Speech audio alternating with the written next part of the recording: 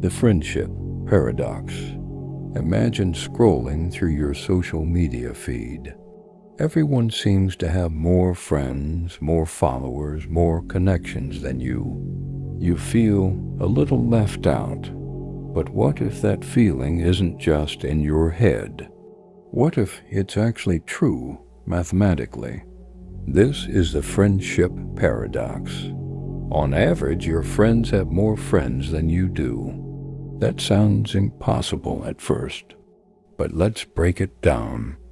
In any social network, whether it's real-life friendships or online followers, some people are way more connected than others. These highly connected people show up in many people's friend lists because they're more likely to be friends with everyone. So when you look at the average number of friends your friends have, those super connected people skew the numbers upward. It's like walking into a party where everyone knows each other except you. You're not imagining it. Statistically, you really are less connected than your friends on average. It's not about you. It's about how networks behave. And it doesn't just stop at friendships. The friendship paradox appears in many areas of life. Your co-workers might, on average, be more productive than you. Your classmates might get higher grades on average.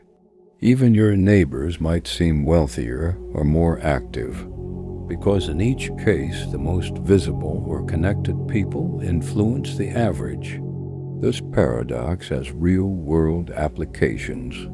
In epidemiology, for example, targeting highly connected individuals for vaccines or information can slow disease spread more effectively. Why? Because those people reach more of the network, just like in the paradox. In social media, it fuels feelings of inadequacy. You're constantly exposed to the most visible, followed, or celebrated people. Not the average person, but the most connected ones. The lesson of the friendship paradox is simple, but powerful. What feels average to you often isn't. Our perception is biased by how networks work. So the next time you think everyone is doing better, remember, it might just be a paradox, not a personal failure. The Sleeping Beauty paradox. Imagine this strange experiment. On Sunday, Sleeping Beauty is told the rules. She'll be put to sleep, and a fair coin will be flipped. If the coin lands heads, she will be awakened once on Monday, then the experiment ends.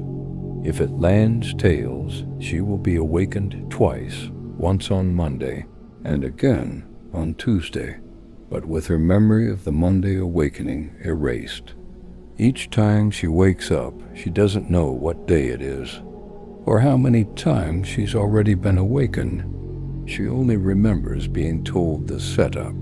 Now here's the question. When Sleeping Beauty wakes up, what should be her belief that the coin landed heads? At first it seems obvious. The coin is fair, so the chance should be 50-50, right? But here's where the paradox begins. Some argue her belief should be 1/3. Why? Because there are 3 possible awakening situations. 1. Waking on Monday after heads. 2. Waking on Monday after tails. 3. Waking on Tuesday after tails. Only one of those corresponds to heads. So if she wakes up with no idea what day it is, the probability that this awakening is the heads case is 1 out of 3. But others argue the answer is still 1/2, because the coin flip was fair, and the setup doesn't change the coin's basic probability. So which is it, 1/2 or 1/3?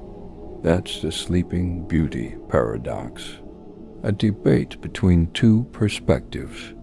The halfers, who say the probability remains 50%, and the thirders who factor in how many awakenings happen under each outcome.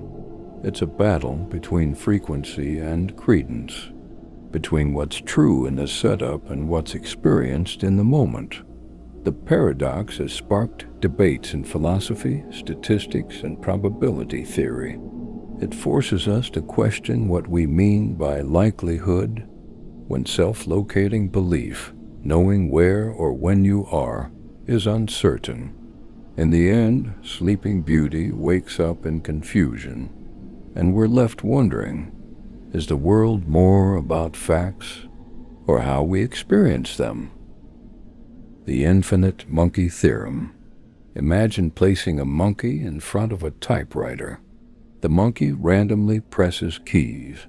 No logic, no language, just pure chance. Now imagine giving the monkey infinite time. Days, years, centuries, forever. The Infinite Monkey Theorem says, given enough time, that monkey will almost surely type the complete works of Shakespeare. Every play, every poem, every comma perfectly. It sounds ridiculous. How can randomness create something so complex and meaningful? But here's the logic. There are a finite number of keys on a typewriter and a finite number of characters in Shakespeare's work. So while the chances of typing even one correct sentence are astronomically small, those odds never drop to zero. Over infinite time, every possible combination of characters will eventually be typed, including Hamlet, the Bible, your name, and this script. It's a paradox of probability versus practicality. Mathematically, it's true, but in reality, it's completely impossible to witness. Even if the monkey typed non-stop for billions of years, the odds of accidentally producing a single sonnet are still near zero. But infinity breaks our rules. It turns the improbable into the inevitable. This theorem is more than just a quirky idea. It touches on deep concepts in mathematics, like infinite sets, randomness, and the nature of probability. It's also used as a metaphor for things like evolution, creativity, and artificial intelligence. Given enough trials, randomness can produce order, even if it looks like chaos along the way. The Infinite Monkey Theorem reminds us, in an infinite universe, even the impossible isn't impossible, just extremely, wildly, absurdly unlikely.